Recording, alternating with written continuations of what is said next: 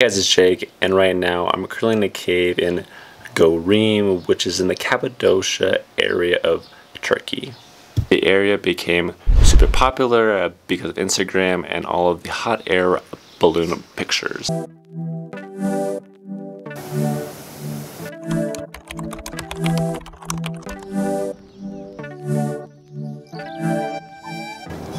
this video, we will slowly work my way around the hotel room and check out all the things you can do within this area. Step 6, mud mask. So it's kind of crazy down here. Like, I don't know how to feel. So we think we made it to the bottom. We have the graves.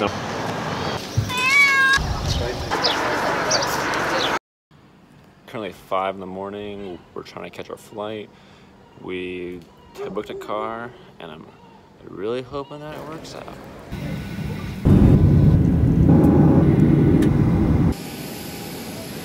We made it to Kayseri. We are going to make the transfer over to Goreme, which is only about $8. Seems like an hour drive. We have arrived, and let's show you around. The hotel we're staying at, it's pretty cool, and you have rooms which are inside the actual mountain, which gives it that cave feel. We have a window which overlooks the whole area. Being in the cave, and they don't have any kind of air conditioning right now, it's currently 95 degrees here, which is kind of a bummer, and it makes it kind of warm. Go into the bathroom, it's pretty nice in there, but I wish there was some kind of fan or some kind of air movement, because I think that would be a huge help. Something else which is cool about our room is that as you come out, you're able, to have like a little balcony here, and then we also have a place where you can go up. What is nice though is when you do have these hot days, there is a pool. We didn't use it today because we're still kind of jet lagged, so we were catching up on some naps. Good morning, and it is currently 3:30 in the morning. We have a pickup time in 25 minutes to go on a hot air balloon ride, and they have arrived.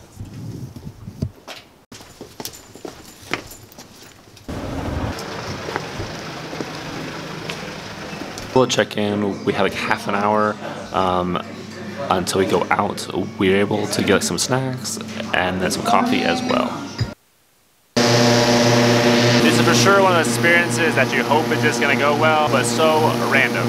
The crazy thought that maybe we would be the only ones here, but the place is packed. We've taken off.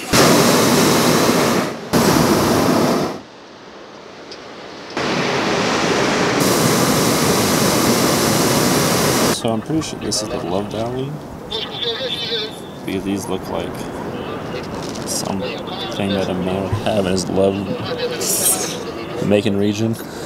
I'm learning that I don't like heights. Not a fan of heights. Wearing like the seatbelt thing, and I see the ones up there. I'm like, I don't really want to head up that high. Like, why? I think I'm good right here. I don't. I think it's not really my thing. Okay.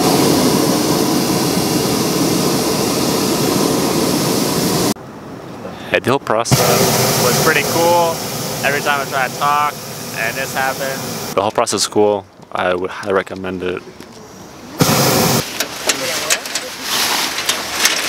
Landed, we have survived, and to celebrate, we get champagne. Thank you.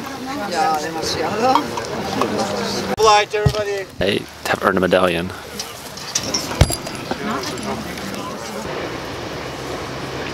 We went up in the hot air balloons, but even if you don't, it's still really cool to be able to watch them all go off.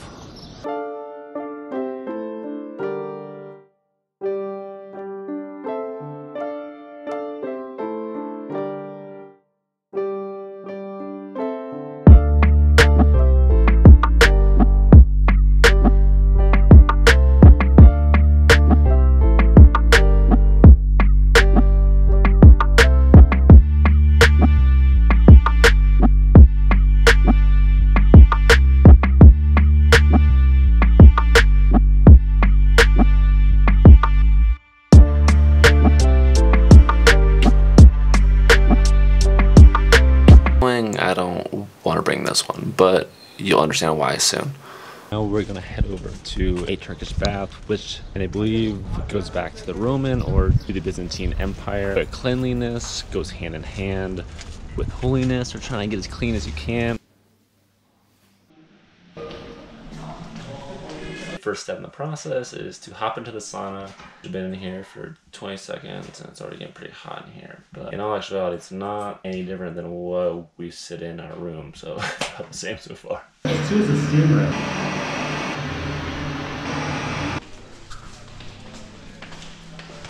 We skipped step number 3 because there was a lot of soaps and rubbing. And I asked you to my camera, and she said no, and then I respected that because I needed to take my shorts. So it's a whole thing, but if you want to see more about it, watch a video about Drubinski. Number 4, we're in a soul now, just sitting on some chairs. Step 5,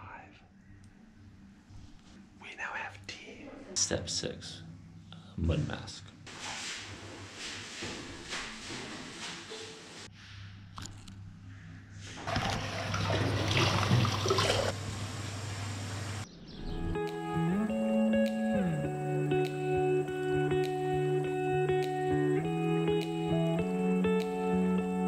One thing to be aware of when coming to Turkey is that it's not always easy to get your ice cream when you want it.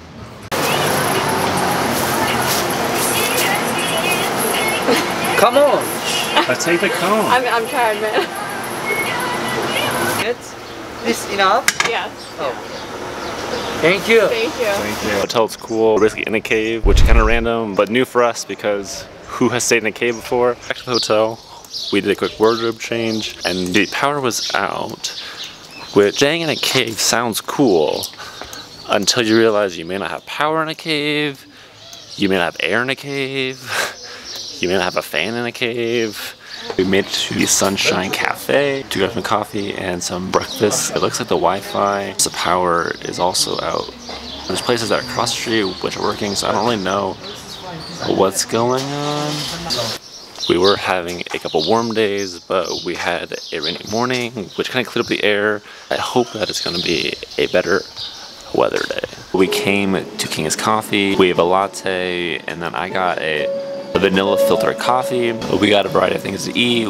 We got scrambled eggs, we got some toast, and a spinach thing. This area has a lot of underground cities, and today we found a taxi driver to be able to take us to the deepest one.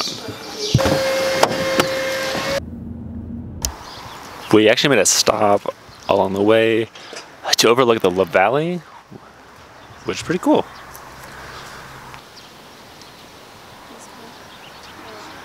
After this, you go up. And this is the Uchisar Castle, which is just a lot of dwellings which are up inside the mountain right up here. The Uchisar Castle was first mentioned in the 14th century. The castle stands nearly 60 meters high. The castle is also near Pigeon Valley. You will see a lot of these blue eyes around, which is just like a good luck thing. So you're able to purchase an eye and make the wish.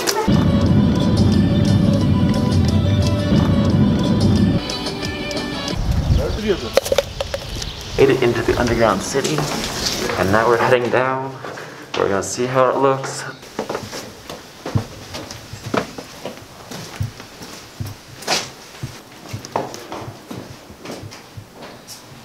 This was a winery, and this is where you put the grapes in, and then you would push this button, and out comes the wine. So it's kind of crazy down here. Like, I don't know how to feel, and like, it's cool, but I'm just kind of nervous being underground so deep. The city goes back to the 8th and 7th century BC. The underground city goes like 85 meters deep, which is 280 feet. The city is large enough where 20,000 people could live underground here. This is 20,000 people, including their livestock as well. These caves are pretty tight squeeze for someone that's 6'4", so keep that in mind if you're coming through. Oh god. We think we made it to the bottom. We have the graves and we have the ventilation shaft. Either way, I guess I'm ready to get out of here. So we're gonna go back to the exit and get out. The city was cool. Low key, about halfway through, I was kind of like, I don't want to be here anymore. I'm ready to get out. Underground city. They have other shops and things that you can do in the area, or you have a field where you take pictures if you want to do that also. The price to get into the underground city was 60 lira. Going around Cappadocia, they have different tour options. One of the options is to basically do the same thing we did. They add in a couple stops, but that's an all-day thing. But we were able to get a taxi ride, which is going to take us basically 2 hours, and we got the same thing. It was $35 round trip for the both of us. You guys could do me a huge favor and tap the like button. It just lets YouTube know that people like the content, so it will get shared with more people, which is a huge help for me. But now back to the video.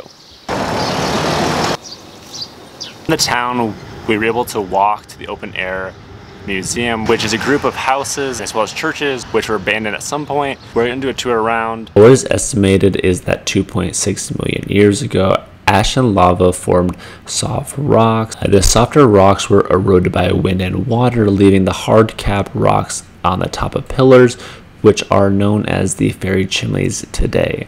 When people learn that they can carve out the center, they turn those into homes, churches, or monasteries. The churches date back to the 10th, 11th, and 12th century and are hidden to avoid persecution.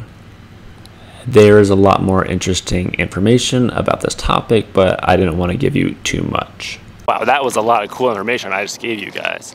So we tried to go to the open air museum, and if I read the sign right, it said that it was 600 lira, which turns into 60-ish US dollars, and we felt that we could use our money in a better way and kind of got the gist of the area by going to the free stuff. Some quick tips about the city. They do have prayers which go on, I don't know the schedule, but at different times of the day sometimes, and that's in the middle of the night, and if you're not used to it, or even if you are, and it may still wake you up.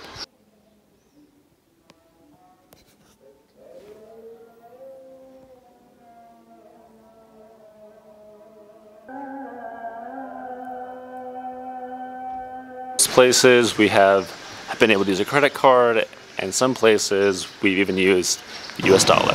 Odd to me is that with this kind of climate, and I don't know what kind of tree that is, but well, it's a pine tree to me, and it just seems so odd with this weather. The town's super small, and then trying to walk anywhere is like crazy easy because you pull it up on a map and then you walk it and it's like 2 minutes. We made it to Little Nature, the tiny Nature's Little Kitchen, Asian place, which has handmade noodles. That's something which is like spicy potatoes. They warned us on just how spicy it was, so we'll see how that goes, but we'll let you know. Food's really good. If you're looking to take a break, some of the local cuisine, and then I would highly recommend it. We're gonna try some Turkish wine from our coffee cups. Let's see how it goes.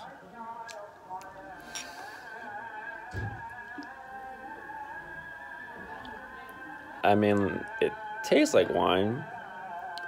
It also tastes like a $7 bottle of wine as well.